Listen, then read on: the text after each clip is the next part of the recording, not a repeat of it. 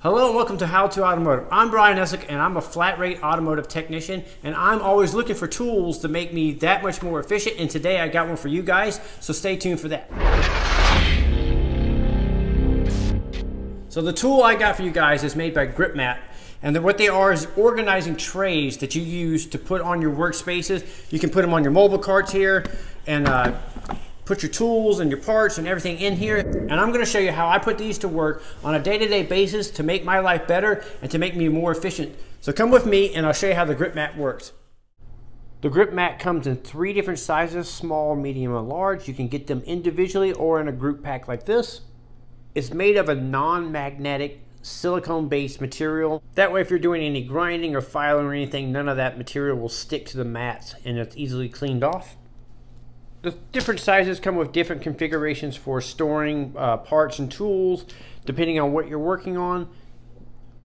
So the mat is called a Grypmat, and the reason why is because it's designed to stay in place wherever you put it. If you put it on a flat surface, it's designed to stick to the flat surface with the silicone based material. So if you were to put it on the cowling or the top of engine covers, it's not going to slip and slide off, and it's going to stay right in place. That way when you're using it in the fashion I'm using it here, where I'm removing fasteners and putting them right into the organizing tray, it's just going to speed up your workflow. If you're just doing a quick little job like one coil on a spark plug, this would be like a perfect little mat right here. You pull out the coil, spark plug, swap it out.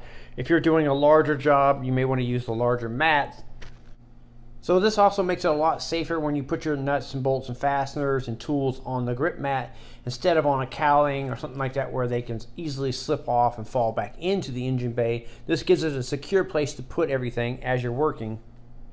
As you can see here, I'm pulling the ignition coils out and I'm putting them in order, laying them out in order on the Grypmat here, and that's helping me keep everything going back together the exact way I took them apart. When you get paid by the jobs that you do, the more jobs you can bang out, the more money you'll make. And having something like this keeping you organized, it's going to definitely speed up your work pace and make life a lot easier and help you make a little bit more money every single day. So one other thing I noticed about using the Grypmat is when you're working on vehicles that are lifted up in the air or higher, where you have to step on a stool such as this, stand up in here and get up in the engine bay, it saved me a lot of energy because I didn't have to get up and down that step as often. I brought as many tools and things that I thought I would need for this job, set them on top of the mat here, and as I took the fasteners in and out, I put them on the mat here. So that saved me steps of getting up and down, which in the long term saved me a lot of energy. And for me, that just turned out to be an added bonus that I didn't expect to have using the Grypmat. So you can pile all your tools on the Grypmat, carry it to the job site, and then use it. Or when you're done with the job, you can just fold it up like this here. You'll see, just fold it up. Now all your tools are secure. Now you can move on to the next job. When you're done with everything, it's going to be dirty. You're going to put greasy parts and tools on there. And to clean it up, all you use is mild soap and water. It's super simple. You just put a little bit on a rag like this, a little bit of water, rub it down, wash it down. Now the mats are chemical resistant, so if you get gasoline or use brake clean on it, it's not going to damage the mats.